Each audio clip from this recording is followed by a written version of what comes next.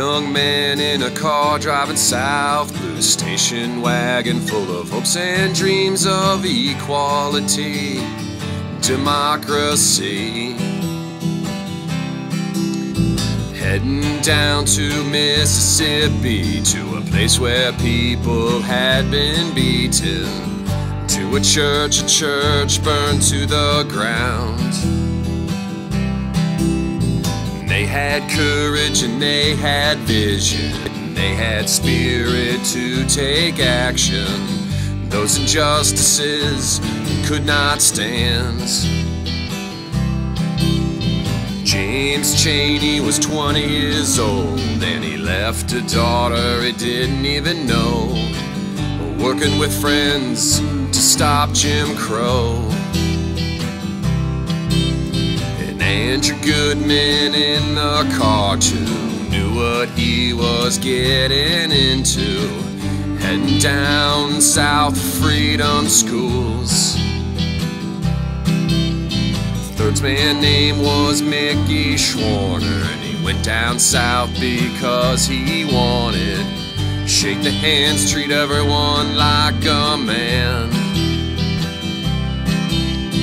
Three young men in a car driving south.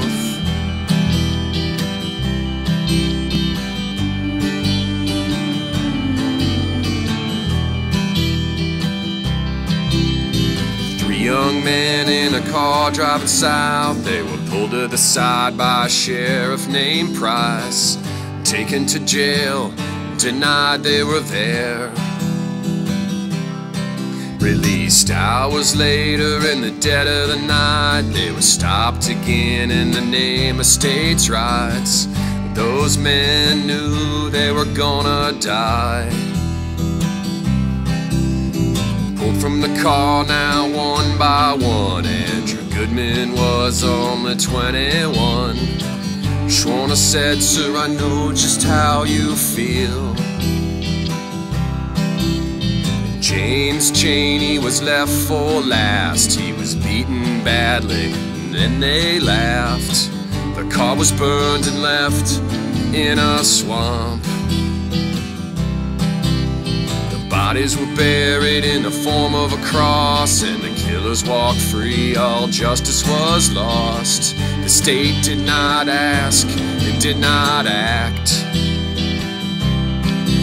They knew all along it was part of the plan to keep the status quo in their hands. You hold the courts, the law, the police, the Klan. So as we look back and remember, let us use those lessons for tomorrow.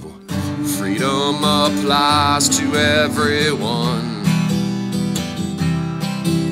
The Declaration of Independence, the Constitution as I read it, all men are equal in justice for all. It should not matter the color of your skin, your race, your place, or religion. We the people applies to us all.